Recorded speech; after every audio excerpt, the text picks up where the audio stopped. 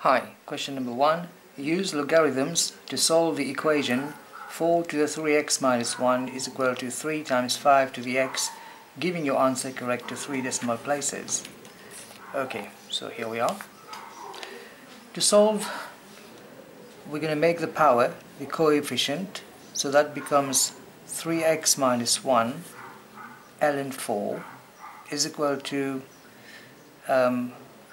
x ln 5 times ln 3, and when we have multiplication we use addition, so that's going to become x ln 5 plus ln 3. ln 4 times 3x is 3x ln 4 minus ln 4 times 1 is ln 4.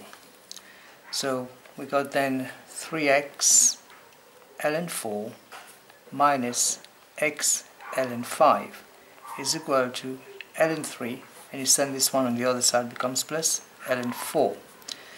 X is common, so we can factorize, and we have 3 ln 4 minus ln 5 inside the bracket, and now I've got then ln 3 plus ln 4. Now from here x can be easily solved. ln 3 plus ln 4 all divided by 3 ln 4 minus ln 5. 3 ln 4 minus ln 5. So let's do it on a calculator. ln 3 plus ln 4. So ln 3 plus ln 4. 2.4849 something. 2.4849066 and so on, divided by 3 ln 4 minus ln 5. So 3 times ln 4 minus ln 5. It's going to give us 2.549445. 2.549445 and so on.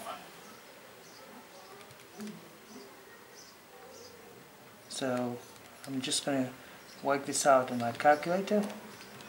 The answer should be then 0.97468, so on. Therefore x is going to be 0.975, correct to 3 decimal places as required in the question, and this is taken from June 2016, A-Level Maths HSC P3.